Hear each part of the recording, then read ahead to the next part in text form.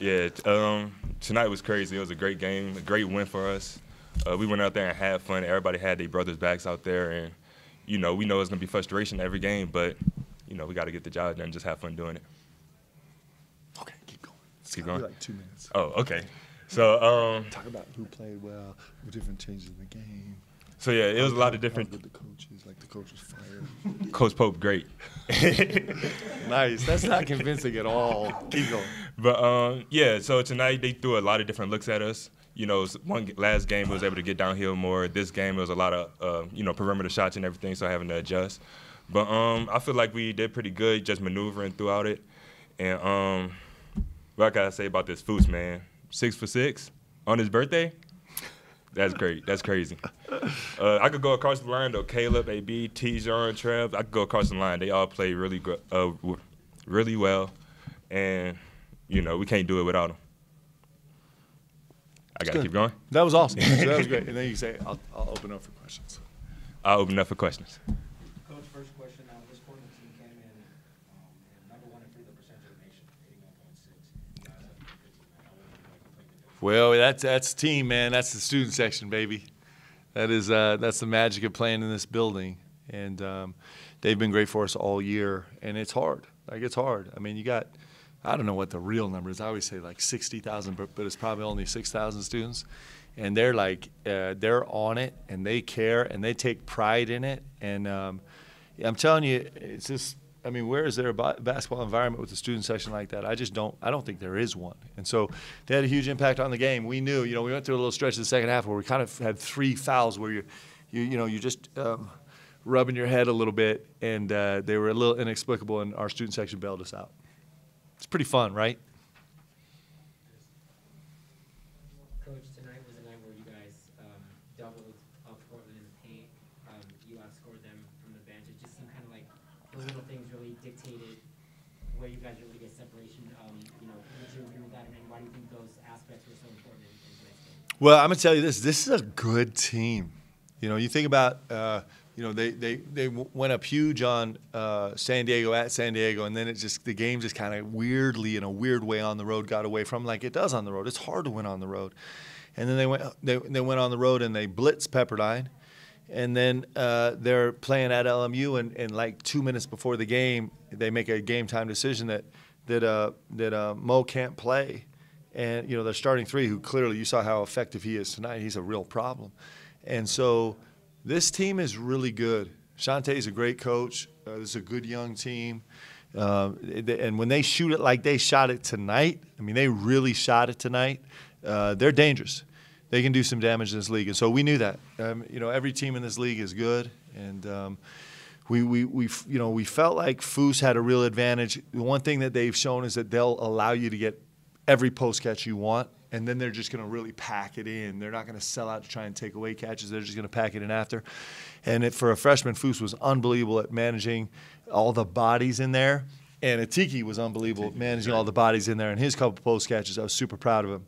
And then, our goal tonight was to try and touch the paint. Like, we had to find a way to touch the paint. They're packing in. They switched a lot of ball screens. They're bringing a lot of people, so it's hard to get downhill. So we had to find ways to touch the paint. And I thought Alex and Tijon were unbelievable playing off 2 feet and find and send for 3. That was kind of the game plan. Just everyone get to the paint and then pass the ball to Seneca so we can make a 3. Coach, how impressed are you with your team to score nearly 80 points on a night where Alex lands up with 9 points? A couple months ago that might not have been the case. Yeah, and it's we're growing, right? Tijon was unbelievable in the first half. Sen was unbelievable in the first half. How about these guys finishing the half? Like, they got some magic. This team has some magic. It has nothing to do with coaching either. These just smart, high IQ, feel the importance of the moment. But, man, we finished the half, the last minute of the half. Every game here has been really special for us, and they did it again. So, just all around, all good. Seneca, how did it feel to give your team a lift at the end of the half? Hit those back-to-back threes in that final minute. It felt great. I passed up one earlier, and they just all came to me and just told me to keep shooting. Like, you're going to miss a couple. We believe in you, just to keep shooting and everything. So to be able to give them that spark and just knowing that they believe in me and knowing that I was able to, fulfill what they was asking me to do, it felt great. Sen ran into that first charge, and he was like, okay, fine. I'm just going to shoot threes. Nah, definitely. It was really effective. It was really effective. Seneca, he hit that three right before the half. He started celebrating with some fans on the baseline or the court side. Just talk about the emotion from that game to break out. It was just great. And, the fan base here is ridiculous. So, I had 2 early fouls, sat most of the first, how it goes. But they were just telling me, shoot it. I hit the one before that. When T-John came down and they double teamed him, all the fans were like, send. They was like, shoot it. So I shot it and turned around, and then the kid just put his hand out. So it was great to celebrate with them. They great.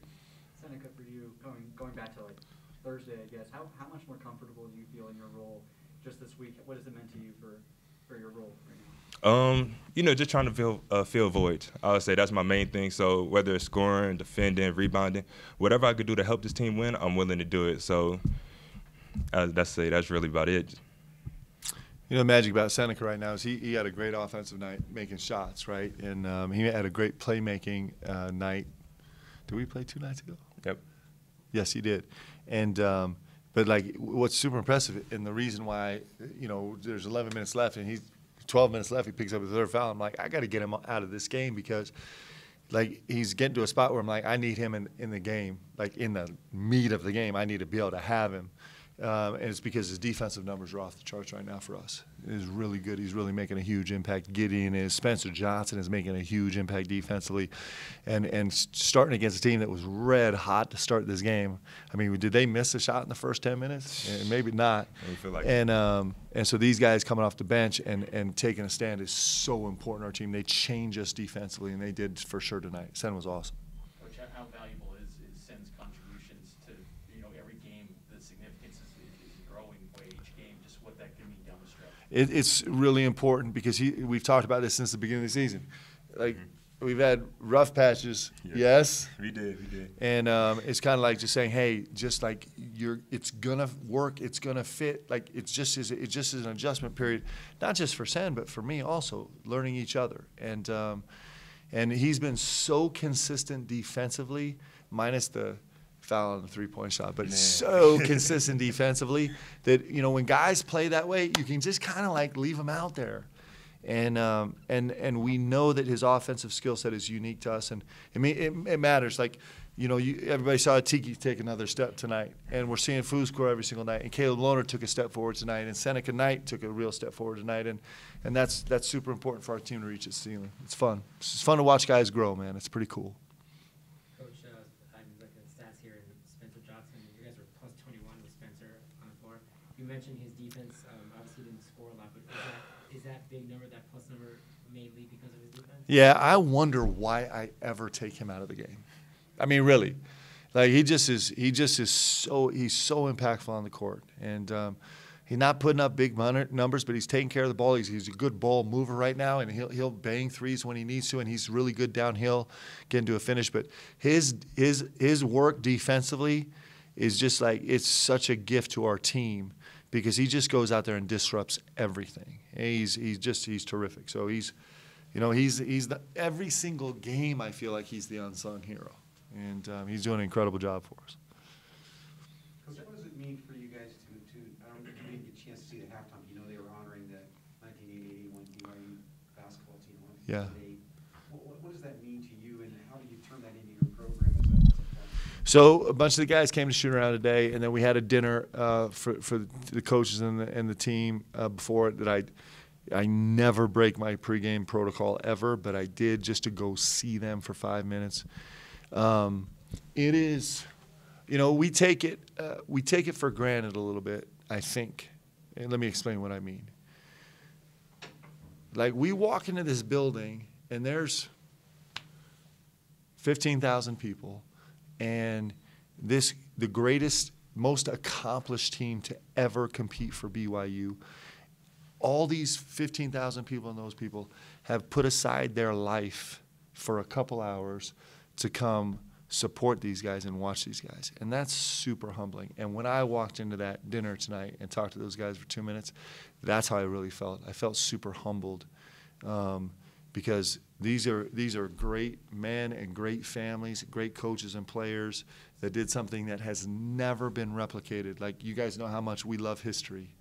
And these guys have done something that's never been done here. And to think that they're willing to walk in this gym and watch us fight and support us is incredible. And we also remember every single day, we talk about it all the time, we get to walk in and have 15,000, 18,000, 17,000 people in this building because those guys built this incredible fan base. When they were playing, it was 23 every single night, right? They built this like generational love for this university. So the reason Sen gets to bang a three and a youngster's losing his mind on the front row and he gets to run down the court and give him 5, which is kind of like one of those magical dream scenarios you dream about growing up, is because of what those guys did. I mean, those guys essentially built this building. And so I think a lot of humility and a lot of gratitude, and then a lot of hunger. My last comment to them was like, we got to take you guys off the board, man. It's the most accomplished team. We got to find a way to do it somehow. So it was really special. It's really special.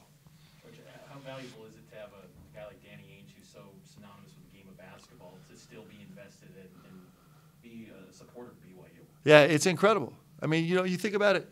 Like, in my locker room after the game, I got Greg Kite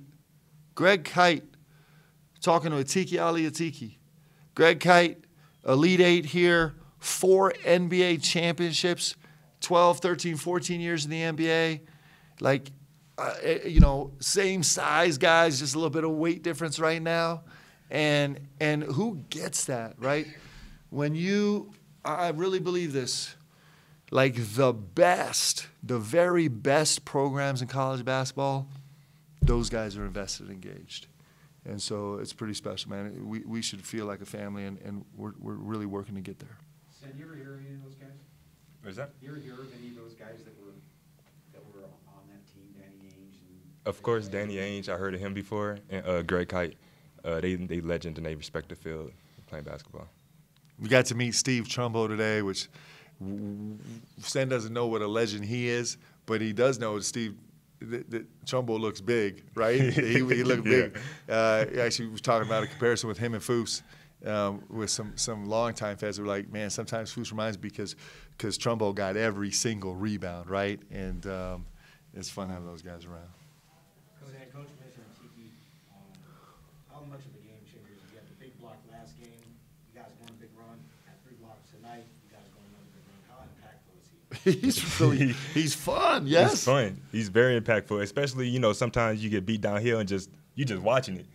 You just watching the block. You just know it's about to happen. But he's been improving every single game. He comes out and works hard every single day, and he's really trying to get it. And it's enjoyable to play with him. Our guys get so energized by that. I'm a little scared that our guys are going to start letting dudes drive down the lane just because they want to watch it. He's like, okay, I can get on the break right now. I'm going to let him go by me, cherry pick. He's going to clean up the glass and let's go. Don't do that. We can't start doing that. Coach, obviously, you know, Danny Ainge is the CEO of Jazz now since here locally. Just kind of curious, what is your relationship like with him? How much do you go to him just for basketball stuff or advice, anything like that? Yeah, I mean, all these guys, like, you know, it's funny because we're trying to tap into all of what we have. Like, Roger Reed was here and Frank Arnold was here. I mean, I've had multiple meetings with both those coaches, with Coach Rose, with Coach Cleveland, meetings where we sit down and do X's and O's. They'll bring in play sheets and, like, we'll talk about it. Same with Danny. Like, you know, Danny's been super generous. Just, you know, it's not, like, really detailed specific to BYU, but just, like, exploring the game. What I love talking to Danny about is just the trends and the direction of the game, because he's kind of like the front vanguard, and then like whoever can get close to that front is actually going to win, right? And so all those guys have been so generous. Like I said, Greg was sitting in the locker room talking to Atiki. I mean, Greg can share things with Atiki that I can't. That he just knows, right? And so it's super impactful. One more question.